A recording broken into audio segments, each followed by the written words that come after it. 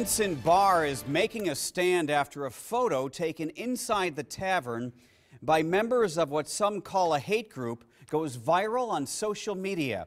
The picture shows a group of customers posing with a flag that belongs to an alt-right group.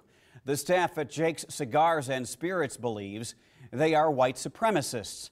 Good evening, I'm Craig DeGrelli, but it turns out not everybody in the photo is associated with the group. Reporter Joe Cadotte has reaction from those who feel betrayed. Joe. When the staff at Jake's Cigars and Spirits found out that the picture behind me was taken by alt-right group American Vanguard, they say they felt angry and concerned.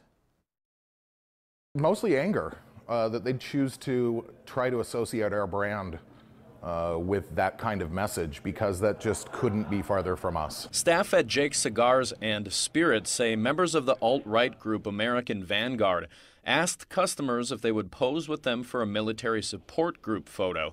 What they didn't know is the group's mission is to make sure the country stays mostly white. Stunned. I was absolutely stunned. At first, I thought it was just a political group that had taken a group photo, which I didn't see a big deal in. And then I found out who the group was and that they are an actual activist hate group. When the picture spread across social media and Jake's found out what the group represents, they used social media to spread their own message. We're a bar that sees all walks of life here, and we want to keep that. We don't want anyone to feel scared to come in here. Despite having to focus on what they say was a misleading picture by a hate group, Jake's general manager says the group is welcome in their bar. That's what makes this bar and our country great, is that we accept all races, religions, sexual orientation.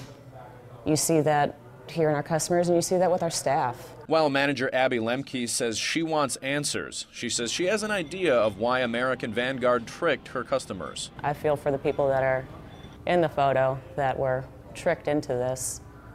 This group purely asked them to do this, so it looks like they have large numbers.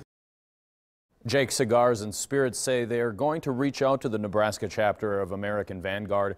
And while Jake says the alt-right group is welcome at the bar, they're not allowed to spread their message. Reporting live, Joe Cadotte, KMTV Action 3 News.